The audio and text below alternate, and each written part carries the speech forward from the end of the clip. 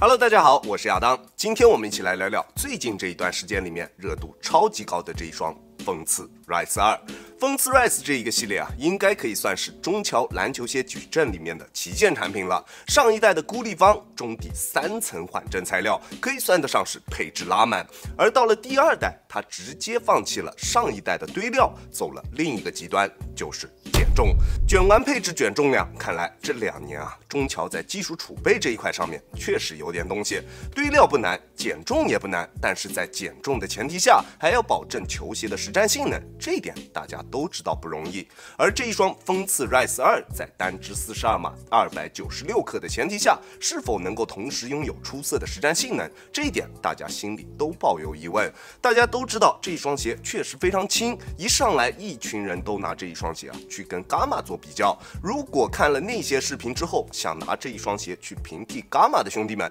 那我建议你们还是尽量清醒一点，好吧？如果这一双锋刺 Rise 2的发售价是999，打折之后的到手价可能在700-800左右，那确实啊，它可能会是一双可以用来进行对标伽马的篮球鞋。但是一上来啊就打折到400多，但凡有点脑子都不会拿这一双鞋去跟伽马进行比较。前有林书豪5代碰瓷韦德指导时，后有 Rise 2碰瓷伽马，确实从侧面可以看出，李宁这2年在篮球鞋方面确实做得足够出色，友商们都开始争相去蹭他们的鞋款了。那这一双 Rise 2会不会跟林书豪5代一样，只能学到一点皮毛呢？那接下来我们就来看看这一双 Rise 2在实战性能方面的表现究竟如何，看看它除了轻，到底还有什么别的东西可以拿得出手。老样子，我们还是先来看看它的基础3要素：抓地、抗扭、稳定性。看看这一双鞋在这3个方面的表现是否能够过关，也看看这一双鞋的性能下限究竟在哪里，好吧？Rise 2的大底橡胶使用了他们之前在竞速跑鞋上面广受好评的 QASU， 在跑鞋上面这一项大底科技啊，确实有着非常出色的表现，但是在这双 Rise 2上面的表现就有些差强人意了。大底的纹路使用了幅度非常大的人字纹，在抓地方面的表现还算不错，在我们做一些横向或者纵向急停动作的时候，它的抓地表现非常棒，几乎不会有特别明显的多余滑动。但是由于纹路太粗，在前掌内侧以及后跟的分布又会略微有一些密集。当我们在做转身动作的时候，不管是前掌的转身还是后掌的转身，它的大底都会突然失去抓地力。确实在有些时候啊，感觉好像转身更快了，但是在高强度的对抗当中，当我们在转身的时候，脚底下没有任何的阻力，很容易出现核心绷不住、失控的情况。当然啊，这个问题其实并不算特别大，毕竟不是每个人都会去做一些转身动作，对吧？但是由于前掌发力点位置处的纹路过于密集，在稍微有一点点灰尘的场地上，在我们去做一些前掌大力蹬地动作的时候，脚底下总会有踩不实的感觉，脚底下非常的犹豫，发力之后脚底下的球鞋会有一些跟不上，非常的难受。不过好消息就是它的耐磨表现其实还算不错，大底的纹路确实挺粗的，并且橡胶的硬度也比较硬，在硬度计的测试下读数能在70以上，但是啊深度确实略微有一些偏浅，所以只要不是有灰的室内场地或者是粗制的水泥地，这一双鞋的大底都可以适配啊。对了，这一双鞋的大底还有一个我个人认为比较大的问题，就是它跟 UA 的 Flow 一样，跟地板之间不会有任何摩擦的声音。但是 Flow 我相信体验过的兄弟们应该都知道，它的抓地表现绝对可以算得上是 T0级别的存在，即使它不会发出任何的声音，我们也不会怀疑它在抓地方面的表现。但是 Rise 2的抓地力并没有那么的出色，所以在穿这一双鞋实战的时候，我的心理层面啊，对于这一双鞋的抓地表现我是不放心的，总有一种它抓不住地的感觉，会有那么一点点不太敢去做动作，不太敢发力。如果你跟我一样都是音控党，特别痴迷于大底与地板之间的摩擦声，那这一双鞋我不推荐你去购买。中底大面积的前插碳板就是它抗扭性能最好的保证，并且这一块碳板在足中部的2侧都做了上翻，进一步提升了球鞋在足中部的强度，不仅让球鞋的中底刚性进一步提升，还让这一双鞋的弯折点更加的自然，也让这一块碳板的寿命得到了延长。只要我们正常穿它，只是用来打球的，不穿它去爬山啊、走烂路啊、走楼梯啊这些，那这一块碳板应该就不会出现在中足这一个镂空位置处断裂或者是破裂的情况，并且这一块碳板整体的硬度也并不会太高，加上它合适的鞋头上脚幅度，在第一次上脚的时候也不会有任何绊脚的感觉，相对来说还是比较容易去驾驭的一双带有前叉碳板的篮球鞋。体重比较小，脚底下不是特别有力的兄弟们也可以轻松驾驭。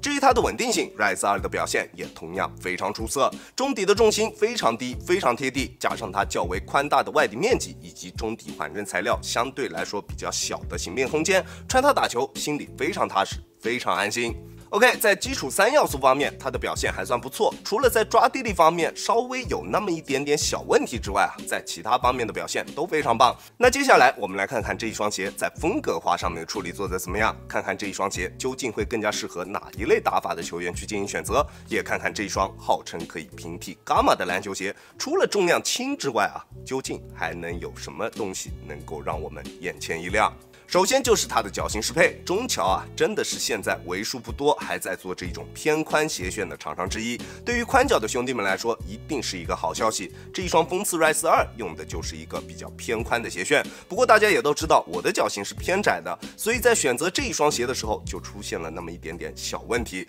我平时耐克穿42.5，李宁穿42，这一双鞋我在选择42.5的时候，球鞋的长度 OK， 但是宽度就会有一点点过宽，而选择42的时候，宽度会合适一些，但是脚趾在实战的过程中就会有点顶，选大了不合适，选小的又有点顶脚趾，就很难受。所以在选择这一双鞋的时候宽脚的兄弟，我建议大家按照正常的耐克尺码去进行选择就行。而如果你的脚型跟我一样是比较偏窄的，那我建议你们按照平时其他国产的尺码去进行选择就 OK 了，这样应该会比较合适一些，好吧？而在选择了相对比较合适的尺码之后，它能提供给我们的包裹以及锁定还是比较不错的，不管是静态包裹还是动态锁定都没有什么问题。在变向或者侧向蹬地的时候，双脚在鞋内不会出现位移。如果你是窄脚那在急停的时候可能会出现轻微的顶脚趾情况，但是后跟的锁定表现是非常棒的。系紧鞋带之后，脚踝处的鞋面会牢牢的锁住我们的后跟，大幅度提升了这一双鞋的鞋脚一体性，这一点是比伽马更为出色的。伽马的后跟总会有一点点轻微的掉跟感，但是 Rise 2完全没有，它的后跟锁定会比伽马更好。但是说到它的包裹锁定，就不得不提一下它的这一副鞋带了，质感是真的非常差，又细又长，给了我一种这种塑料包装袋的感觉。这一副鞋带真的是扣大分，给这一双鞋的整体质感直接拉低了不止一个档次。那既然说到了质感，又不得不提一下它的这一副鞋面了。这种纱线与 TPU 丝组成的鞋面，虽然在强度方面确实做的还是比较不错的，但是质感确实差了一些。我相信应该在座有不少兄弟都已经入手了这一个鞋款，对吧？那大概率估计大家拿到实物之后心里都会有一个不小的落差，实物的质感真的不如图片里面来得好，对吧？不知道大家有没有跟我一样的这种心理落差？拿到了这一双鞋之后，一看，这一双鞋好像确实也就只能值个400。不过虽然它的鞋面质感确实不算出色，但是起码是好用的。侧面的热熔材料补强以及大底橡胶的上扳都很好的提升了球鞋的侧向支撑，在我们做一些侧向急停动作的时候，鞋面也能很好的兜住我们的双脚，并且它的鞋面布局做的也非常合理，鞋舌以及鞋头处的大量透气孔很好的保证了这一双鞋的透气表现，即使是夏天穿它出去打球也完全没有任何问题。总的来说，这一双鞋的鞋面除了质感不是特别好之外，其他都还不错。强度高，舒适度出色，脚型适配广，透气优秀，总的来说还是非常不错的。至于它的中底，想必大家都已经有所耳闻了，就是它的缓震确实有点差，可能其他出了视频的兄弟们还是略微有一点点的保守。我觉得这一双鞋它的中底不管是脚感还是缓震都可以说是几乎没有的，这也是它跟伽马之间最大的一个区别。伽马在拥有低重心轻重量的同时还能保持脚感以及缓震，但是这一双 Rise 2只有前者在脚感和缓震这两个方面是被伽马完全吊打的。确实 Rise 2有着非常出色的重量表现，非常优秀的鞋脚一体性，甚至在鞋脚一体性方面它会比伽马更为出色。按照道理来说，如果我们穿上这一双鞋去打球，它的存在感应该会非常低，甚至会有那种鞋脚合一的感觉，对吧？但是它糟糕的脚感和缓震葬送了这一切。不管是在跑动的过程中，还是起跳落地的时候，只要我们的双脚稍微大力一点去接触地面，我们就能明显感觉到从脚底传上来的震感，我们就能明显的感觉到这双鞋那极其糟糕的中底脚感以及缓震表现。穿它打完一场球，我们的前掌发力点位置处会出现非常明显的疼痛感。所以如果你想要去购买这双鞋，即使你是体重比较小的，那我也劝你给它更换一副稍微缓震好一点点的鞋垫。虽然对于缓震不会有特别明显的提升，但是起码脚感会好一些，在正常的跑动过程中，脚底下的震感也不会那么的明显，好吧？而它这一块前插的碳板，我个人体验下来它更多的也只是提供给了这一双鞋更好的中底过渡，在蓄力起跳或者是正常跑动的过程中，它的前后掌过渡确实都非常的流畅，非常丝滑，不会有明显的断层感。但是这一块碳板所提供给我们的推进感，我觉得并不明显。它的这一块前插碳板的整体硬度是明显偏软的，更多的是考虑到为大众服务，降低前插碳板的驾驭门槛。但是你要说这一块碳板有多大的推进力度我只能说跟普通的 PPX 或者是 TPU 这一类板材没有太大的区别，并不会有明显的推进力度。在意这一点的兄弟们一定要注意一下，好吧？当然，极低的中底重心以及偏硬的中底都让它拥有了极为出色的场地感以及反应性。在发力蹬地的时候，脚底下的感觉非常直接，完全不会有任何泄力的感觉。如果你对于保底快靴有极致的追求